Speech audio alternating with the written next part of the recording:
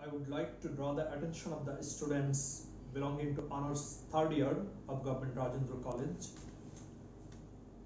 Yet another online session or a sort of virtual session is going to be held. You are being asked to pay undivided attention so that you can grasp the content of the session. Today, I would like to deliberate on Francis Bacon. It cannot be termed as an exhaustive lecture. Rather, I am going to focus on two important essays penned by Francis Bacon.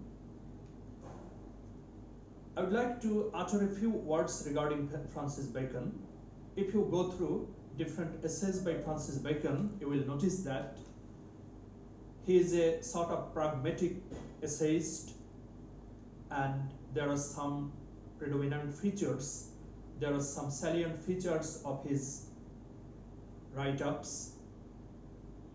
His essays are epigrammatic, proverbial, pithy, and full of meanings. So, if you take a serious look at several essays by Francis Bacon, you will notice that he has dealt with a multitude of issues which we come across in our everyday life. We are surrounded by numerous incidences, and in the course of our daily life, we come across numerous phenomena which did not escape the notice of Francis Bacon. And as a conscious writer, as a conscious essayist, he has endeavored to delineate different phenomena in a skillful way to a large extent. So, shift your focus on the essay entitled "Of Revenge," and later on I will deal with "Of Great Place." It cannot be termed as complete lecture. Rather, you are going to have some ideas and views as regards these two important essays by Francis Bacon. First of all, you will have to focus your attention or concentrate your attention on the essay of revenge.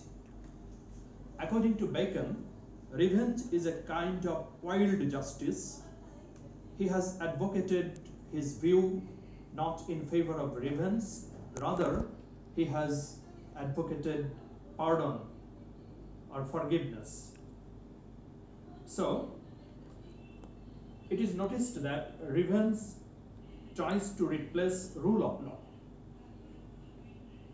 Rule of law is ignored when revenge is taken by an individual. That can be called something like taking laws into hand and to deal with the criminals as per somebody's sweet will. So, such type of activity like taking revenge has been discouraged by Francis Bacon. If a person takes revenge, two types of wrongs are committed by that person. On the one hand, he offends the law and puts the law in, on the other hand, he puts the law out of office. That is, law is greatly ignored by the individual who takes laws into hand and carelessly delivers such a type of justice. So, sometimes it is noticed that when a person does not get any legal remedy, he becomes prompted to take revenge. But Francis Bacon has not expressed his view in favor of taking revenge. Rather, he is opposed to the idea of taking revenge. According to Francis Bacon, pardoning or forgiving is superior to taking revenge. So, from this essay, I think that you have been able to understand some of the characteristics of revenge and Francis Bacon's opinion regarding taking revenge. Now, I would like to switch over to yet another essay written by Francis Bacon, and the title of that essay is Of Great Place. Of great place, that is of great position. In our society, in most of the societies of the world, we notice stratified society. We notice social stratification. Those who hold high position sometimes behaves in a way which have been closely monitored or closely observed by Francis Bacon as a conscientious individual or as a conscious individual. He has noticed the phenomenon, he has noticed several phenomena which is come across by Francis Bacon. So, by going through the essay entitled Of Great Place, I think that the readers will be able to understand multifarious dimensions or different facets of great place. So, sometimes a great desire, sometimes in an individual we can notice a great desire to seek power, and whenever a person is in such a position, he loses liberty over oneself. So according to Bacon, he has pinpointed a very significant issue. A person's desire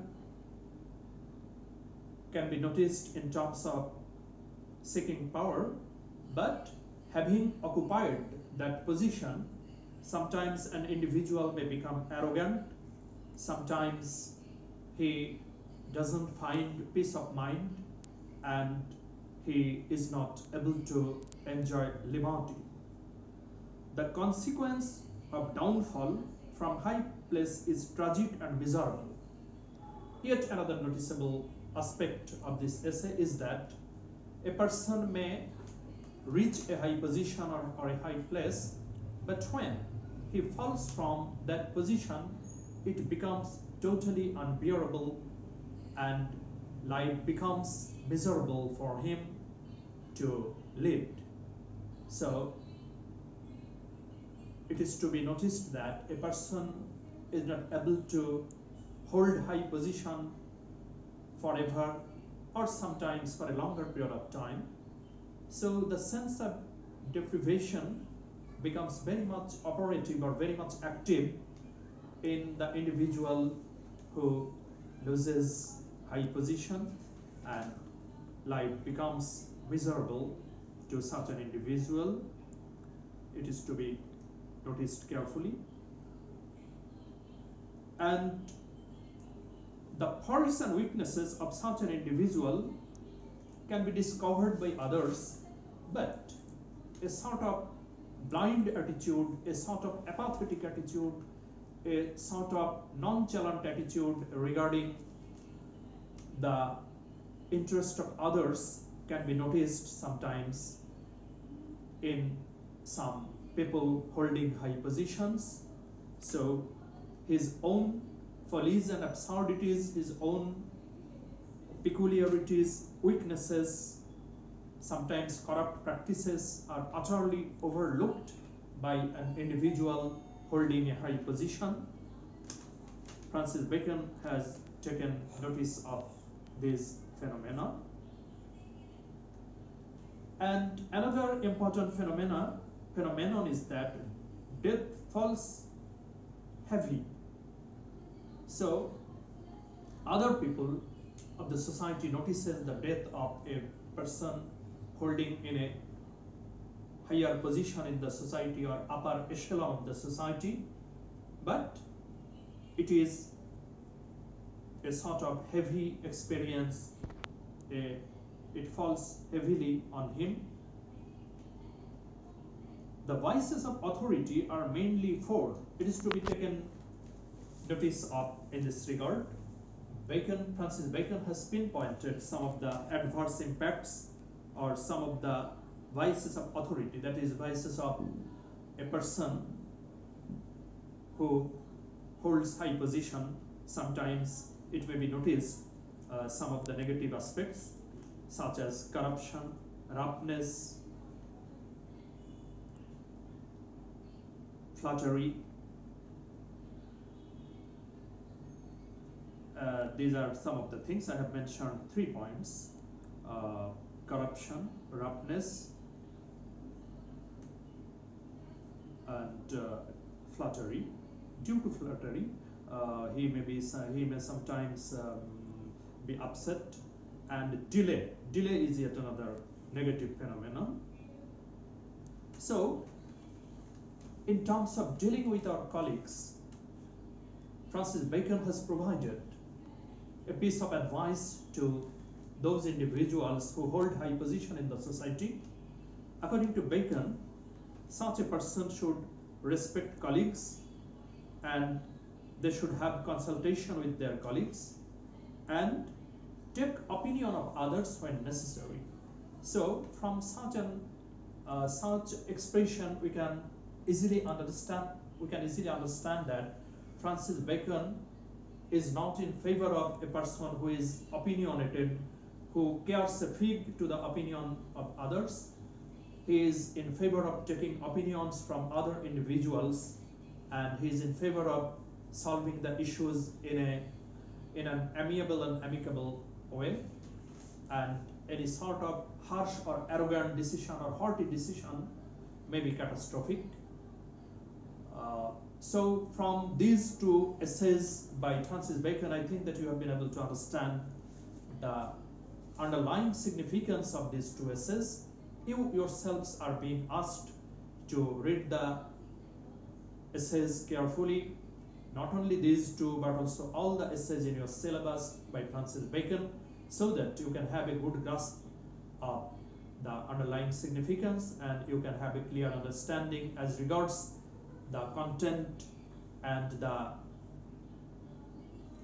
substance or the real purport of these essays.